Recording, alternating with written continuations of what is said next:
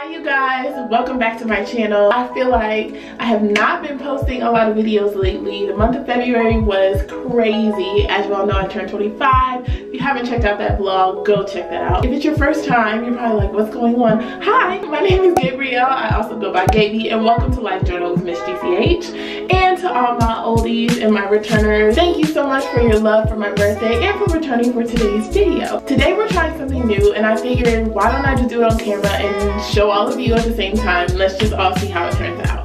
So my hair, as many of you know if you watch the vlog, has been I got it pressed like 3 weeks ago. It's almost 3 weeks. I can't believe that. This is the longest I've ever had my hair pressed or kept it pressed. I usually don't let it go beyond like a week and a half. This is 3 whole weeks. So I'm a little nervous about it reverting back to curls, because it's probably like, curls, what? We curl? Did we do that?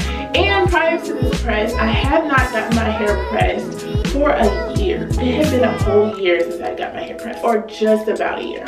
So basically, I'm a little nervous, and so I was looking for some routines for how to revert your hair back to curly. Usually, I just wash my hair like I usually do.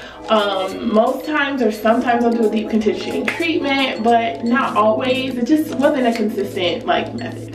So I went to YouTube to find some help, and I follow Halfrican, I think it's pronounced Halfrican Beauty, and one of her old videos from like 2017 came up. But I've seen her do this more than once. I know she has 2 videos on this, one that she did recently on reverting your hair back to curls after it's been straight. And she tried something a little different, so I'm gonna try it today on camera, and we're just gonna see how it turns out. So Halfrican Beauty, I hope that these results are the same. She has like 4C hair, I believe. I think I've seen her say like 4C hair all over her channel. I claim to have like 3C, maybe 4A style hair. I feel like it's smack dab in the middle. I'm smack dab in between 3C and 4A. So who even knows if this method is meant for me or will work for me, but we're gonna try it. So without further ado, if you want to stick around and see if I have heat damage or what happens after I try to revert this hair back to curly, keep watching. So the first step is to take this hair down. So I go ahead and take out my ponytail and bun. And wow, you guys, I mean 3 weeks, it was so obvious. My ends were kind of, I mean, I had freshly gotten them cut when I got it straightened, but they were just kind of frayed because they were starting to revert back to my curls. Just from humidity and all the randomness that I had been doing. So yeah, I was kind of finger detangling first before I went in with the wide tooth comb like she did. And I had quite a few more tangles than she did in this video, so I really took time with this and made sure to get all of those tangles out. I didn't have to go really hard, honestly, even though it sped up. I was going really gentle, and they came right out. It just took a little extra patience. From there, she separates her whole head into 2 large sections, pins one up, pins most of the other one up, but leaves down a little small piece to work with. I went ahead and ran my comb through it, and then you just hit it with the water, and you spray as much as you feel you need. I didn't do it a lot this first time, and I switched that up on the rest of my head just because, I mean, in order to see some curls revert, you really want some water. And you're just going to keep raking your fingers through at this point to try to get those curls to warm back up.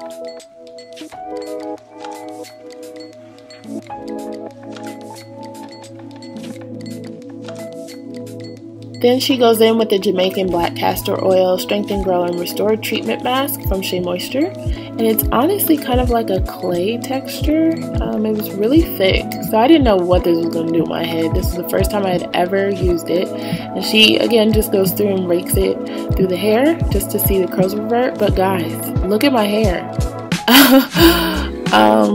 I was freaking out. I knew the product was heavy, but I'm like, is this the product or do I have heat damage? What's happening right now? Like, my curls were taking forever to come back. I was sweating bullets. So at this point, I'm raking my fingers through, I'm scrunching the curls, I'm doing whatever I can because I'm afraid I have heat damage. But after several minutes, my curls were looking like they were coming back. So no heat damage, thank the Lord. And then I just continued that same pattern all the way throughout the rest of my hair. So taking another section, adding the water, breaking through with just the water in. Remember, I added some more water than I did the last time. Then going in with that product and really scrunching it. I mean, honestly, if you have 3C4A hair like me and it's really soft and thin, you're going to want to scrunch and do several methods to get those curls to come back. Even still, it'll just take a minute for them to come, but you see mine are popping back.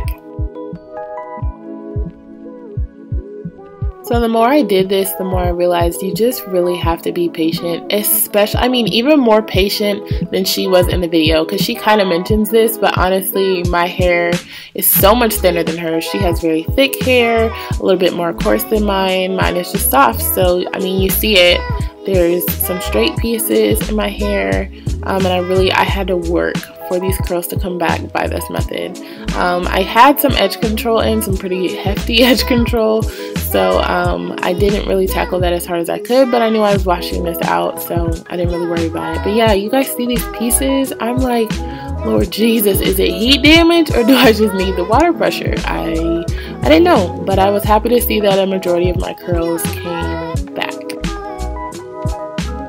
She goes in with jojoba oil, but I'm using Argan oil of Morrocco by Organix. I've used this several times on my channel, and just raking it through my hair like she is, making sure it's all over, and then giving myself a scalp massage. Bonus!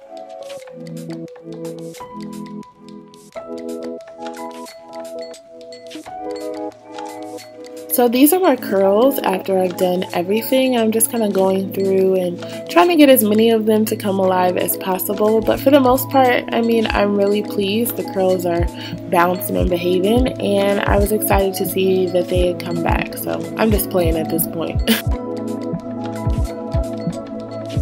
So the last step she does for us in the video is just putting it up in a little bit of a ponytail. Not really neat at all. Doing one big fat twist, spinning it around, tightening it, and putting a plastic cap on. And I let that sit for a while, washed it out, and this is the final result after washing it out. I was very happy to see my curls come back and just be bouncy and shiny and all that good stuff.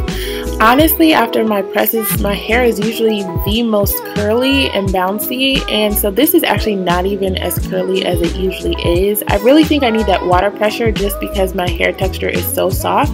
So that is the only thing I would change if I were to do this again. Other than that, Halfrican Beaute's straight to curly routine is 3C4A hair approved. If you enjoyed, make sure you like and subscribe on your way out, and I'll see you in the next one. Bye!